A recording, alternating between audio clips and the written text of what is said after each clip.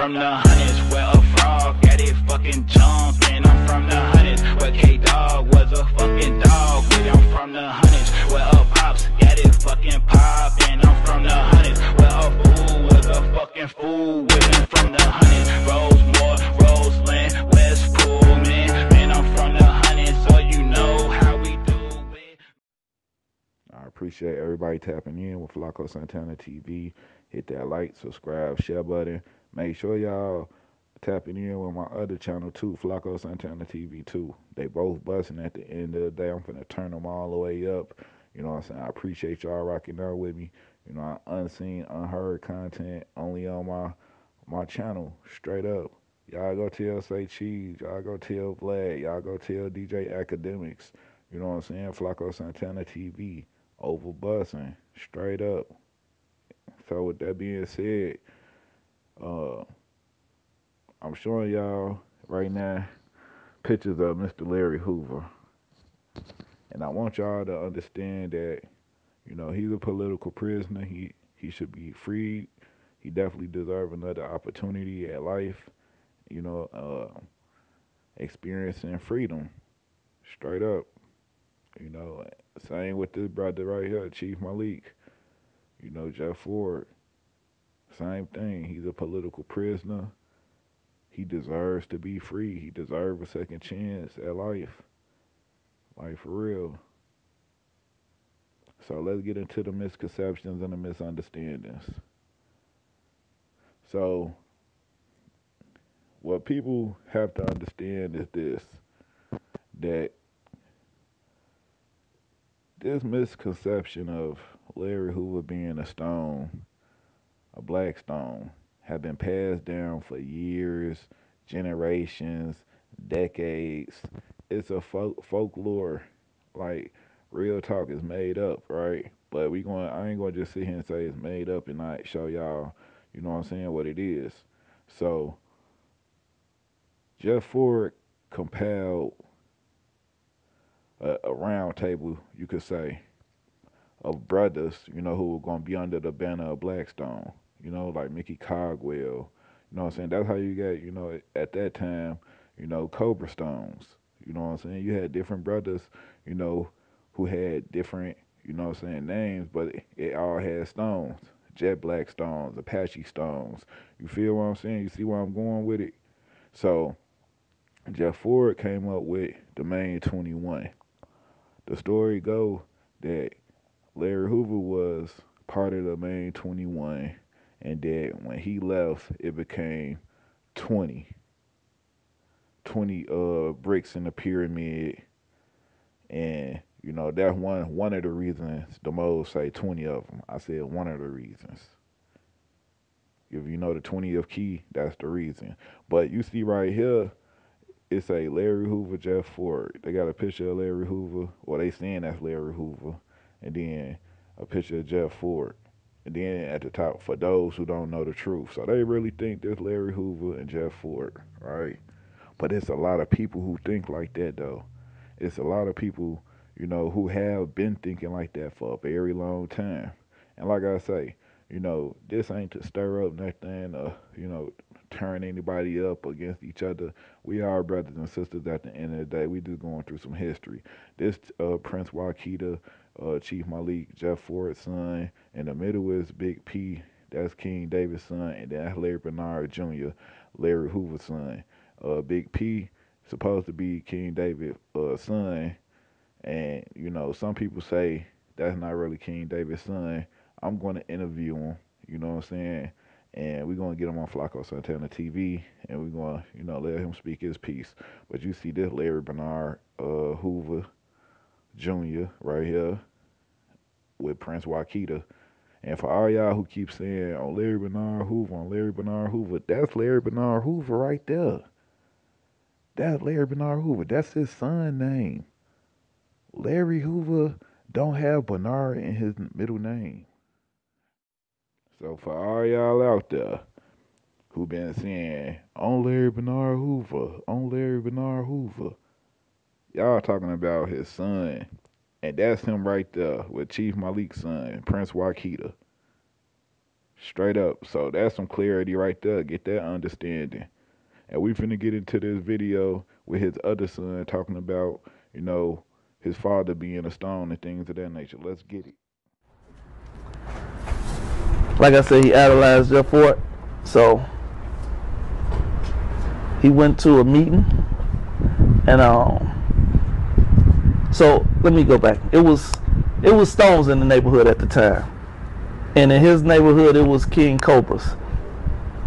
They were up under the King Cobras, but they were always gangsters. And as young gangsters up under the King Cobras, they were not stones, but they were kind of under the stones. They was like almost like junior stones, but they wasn't stones. So they went to a meeting, and at this meeting, Larry met Jeff. And at the meeting, I guess, I don't know if Jeff was putting people in place or what have you, but he was actually interested, and he wanted to be a main 21. Jeff wanted him to be an ambassador, but he wasn't trying to be an ambassador. So he went back on doing as he was doing, and it was a guy. So you hear what the son's saying. Hey,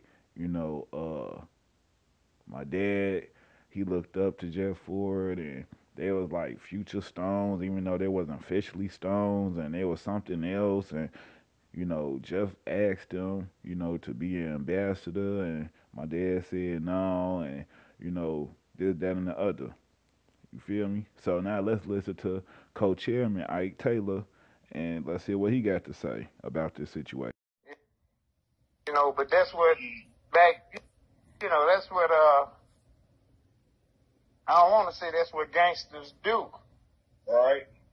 But it go back to our roots. All for one.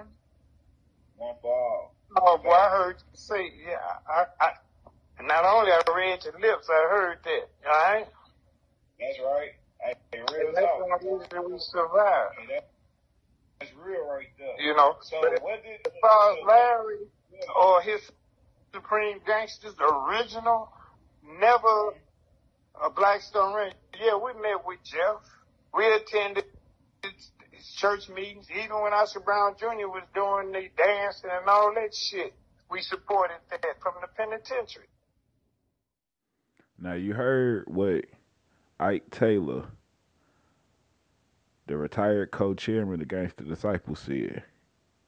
He was there back in them days. He was there. He said they never was no stones. Larry Hoover never was no stones. The Supreme Gangsters was never no stones. None of that. This is the original main 21 right here. You don't see Larry Hoover name on none of it. Nothing at all. Matter of fact, understand that Larry Hoover had an invitation to be the ambassador. An ambassador is not a main 21. So he declined that offer. So I'm finna let y'all hear his son, break down the history again and listen to what he say, because what he said is very important. So it's important that you listen. Listen and learn and listen. Let's get it. At one point in time, the Black Stones tried to recruit him, but they wanted to make him just a low man on the totem pole, an ambassador. And he didn't agree for that. So as life went on, David Wattsdale was the leader of the Disciples. He came in with the idea that if the gangsters and the disciples came together for one, well, he came with the idea of bringing them together as both kings, which he agreed upon, which shared the power equally. But he came with the idea that if the gangsters and the black disciples came together, that would take away some of the bloodshed and the things that was going on in the community. So when they came together, they merged and they formed the Black Gangster Disciples, which later became just Gangster Disciples. But as Black Gangster Disciples, even at that time, they did all the marketing in the community. It was a chain of supermarkets that was selling bad meat in the community. They marched to shut down the supermarkets. It was Martin Luther King. They marched with Martin Luther King. It was the Lords, Stones, and Disciples that marched with Martin Luther King. They were the ones that wasn't scared. It was 80% of them. It was the guys from the community that was marching to, to march against the injustices that was going on. So again, you heard it from his son. Like Larry Hoover was not a stone. Jeff Ford asked him to be an ambassador of the Gangster Stones. Jeff Ford was trying to unite the gangsters and the Stones, bring them together, but Larry Hoover denied it. And this picture right here is not Larry Hoover. That's actually, I want to say, brother they were saying named Chief Boom. Chief Boom. If I'm incorrect, hey, I definitely can be corrected. Leave his name down in the comments. But I want to say his name is Chief Boom, and that is not Larry Hoover. I can see how people might say they kind of favor each other, but nah, we gonna get y'all the history correct, get y'all the history right, you know what I'm saying, on Flacco Santana TV at the end of the day. You know what I'm saying? Like, y'all see the picture, with the main 21 Mickey Cogwell, you know what I'm saying? There's a couple brothers I want to do a story on, you know what I'm saying? One of the main 21 testified against the Stones when they got the money, real talk. But y'all see, how they got the branches connected. You don't see Larry connected to none of that like that. But check out Prince Old Timer. I was very instrumental in the disciples and the gangsters coming together. When I went to jail in 1968 for failure to register a gun and unlawful use of a weapon, I met David Boxdale while I was in the House of Correction. We was at odds when we first met. After a while, he began to love me and I began to love him as my brother. When I came out of jail in '69, Hoover was the ambassador of the Stones. We had a nation meeting of the gangsters, and I said I wasn't going to be no Stone. That night, Hoover called Jeff Ford and told him that he could no longer be a Stone or ambassador of the Stones. Wait a minute. Who called who now? Say that again. Hoover called Jeff Ford. Right. And told him that he could no longer be affiliated with the Stones. And I believe he did that out of his love for me.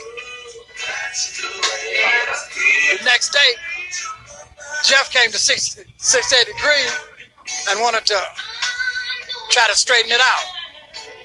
We wouldn't hear of it. So he left with a little anger. About 6 months later, 6 or 7 months later, with me talking to Larry and me also keeping in contact with David, I had a chance to bring them together. And we sat and we decided that it would be an equal partnership. That's how it got to be 2 kings and 2 princes. Name the 2 kings and name the 2 princes. David Boxdale and Larry Hoover combined makes up the king of the Black Gangster Disciples. Tennessee and a brother named Old Timer was their prince, their second in charge. Rest in peace to Prince Tennessee. Real talk. But I gotta disagree with this one. As far as him saying, hey, well, you know something, if you listen to what he said, he wasn't saying Larry was a Stone. He was saying, hey, I was telling Larry that, hey, I can't be no Stone. And it does, everybody is saying through history shows that Larry, even his son said, hey, my dad looked up to Jeff Ford and, Jeff Ford had a meeting, my dad went to it, they asked him to be an ambassador, and he declined it. So that could be how Tennessee was, in that conversation, hey, he was just telling him, like, hey, bro, I know you would want to join the Stones, but I ain't with it. You feel me? So right here, I want y'all to read this. So I want y'all to read this. It say at 15 years old, Hoover formed a super gang, more than 1,000 members. Gangsters Nation were ordered to hold their ground against the rival gangs. 3 years later, in January of 1969, Hoover merged with Black P Stones, creating the Gangster Stones. That's not true. That's not true because in 1969, that's when King David and Larry Hoover came together to form BGDN. So that don't even make sense. And that's why I'm saying some misconception. There were people looking up in Google. There were people asking in Google, were Larry Hoover Stone? So that's why I have to expound on these things. And see, this brother I'm showing y'all right now, this is Prince Mooseman. Prince Mooseman. You know what I'm saying? This brother right here, he was over the Gangster Stones. This was the brother who was over the Gangster Stones. Real talk. Straight up.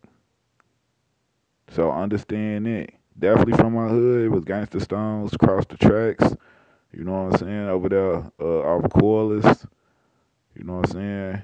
I really want to say they used to call 104th and Cottage the Mecca. Real talk. Because it was Gangster Stones over there. And then you got, the Gangster Stones who was up in LT, London Town. Shout out London Town. I'm from across the tracks. We all, 10 trade gangsters, but besides all that though, I'm just giving y'all the history, you know what I'm saying, of Gangster Stones, Moose Men. Check out my interview, with his daughter, like real talk, so you can understand how everything came about. Straight up. He came from the west side, came from the projects, came to the hundreds, came to my hood, brought Gangster Stones to my hood, and turned it up. You feel me? But Larry Hoover never was no Stone. Larry Hoover never started no Gangster Stones. Larry Hoover was never no Main 21. Larry Hoover never accepted a position from Jeff Ford. This is the brother. P. Moose, Prince Moose, Moose Man. This is the man right here. So everybody got to get they facts straight. Real talk. Even when, brothers or sisters trying to diss the guys, when y'all be trying to say, calling us derogatory names, it can't be that. Larry Hoover never was no part of the pyramid. He never was no brick. It's all made up. Real talk. So people just gotta get their history right. I mean, nobody should be dissing anybody, but growing up and going against the ops and hearing certain things, people always trying to refer to, us as bricks. Like y'all the bricks, y'all bricks. Larry Hoover used to be a stone and whoop whoop whoop, but nah, my dude, you got the wrong history. So let me go ahead and give it to you. Straight up. Let me give it to you. The proper understanding. So right here you're gonna see, in the blueprint, it's breaking it down, the whole situation, how everything went about. It's telling you, hey, Jeff Ford offered Larry Hoover a position to be the ambassador over the Gangster Stones. Jeff wanted to bring the Gangsters and the Stones together. Larry Hoover denied it. He declined it, and he went, and formed uh, an alliance with King David and started BGDN. So I just had to clear up that misconception. Larry Hoover never was no Stone, no Junior Stone. He never was part of Blackstones. None of that. None of that. Like real talk. You know, free Larry Hoover, free Jeff Ford. They political prisoners. I appreciate everybody tapping in. The Flacco Santana TV. Hit that like, subscribe, share button. I just had to clear this misconception up though, because For generations, for years, decades, people been saying this, and it ain't right at the end of the day. So, I hope I brought some clarity to you about it. Like I say, free these political prisoners. These brothers deserve a second chance, a second opportunity at life to be free, to enjoy life, to enjoy their family. They older now. Free these brothers. Appreciate y'all tapping in. Till next time. Peace.